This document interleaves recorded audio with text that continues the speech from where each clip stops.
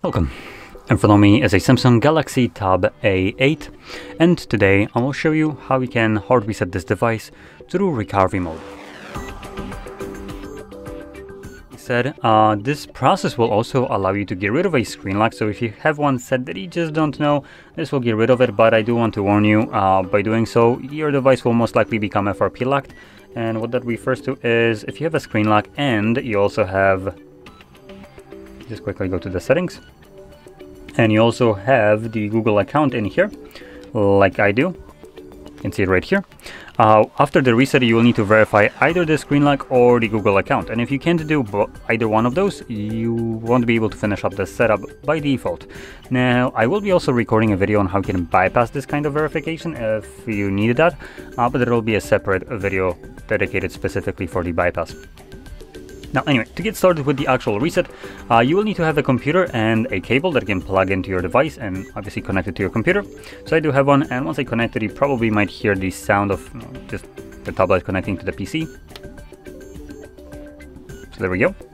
And also asks me for access to data. That doesn't matter, I can just completely ignore this.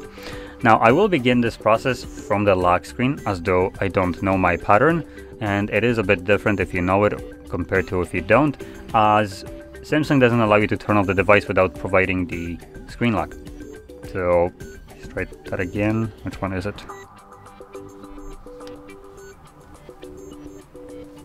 I think it should be the power button only. So yeah, by default it will, even if you can get the power menu, it will tell you that you need to put in your screen lock to turn it off. Now this is just an annoying part of Samsung. They're always doing everything to just piss off their users. So what you can do is just kind of, do this and then hold power button and volume down at the same time. Now you do want to interact with the display. So I'm going to be just touching it. Once it turns off, switch to volume up from volume down. Then you will see Galaxy word right here. Let go of the power button, but keep holding volume up. Now, the reason I mentioned the Galaxy specifically is because first you see the Samsung and then the Galaxy appears. Once that appears, you can, like I said, let go of the power button.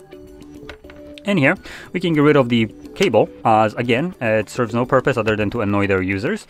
And it was only needed to get us into their recovery mode, which every other device can access this without a cable, because that's the default of Android. Just Samsung decided to make it annoying. Anyway, in here, using volume buttons, you want to select Wipe Data Factory Reset, confirm it using your power button, then select Factory Data Reset, confirm that. At the bottom, which was not visible of the screen, you could see that it could basically begin wiping data, and then it gives you a last message, data wipe complete, at which point reboot system now is selected by default, so confirm it using your power button. This will now reboot the device and continue resetting it in the background. Now this will take about 2 minutes to finish up, and once that's finished, we will be presented with Android setup screen. So I'll be back once that is visible for me.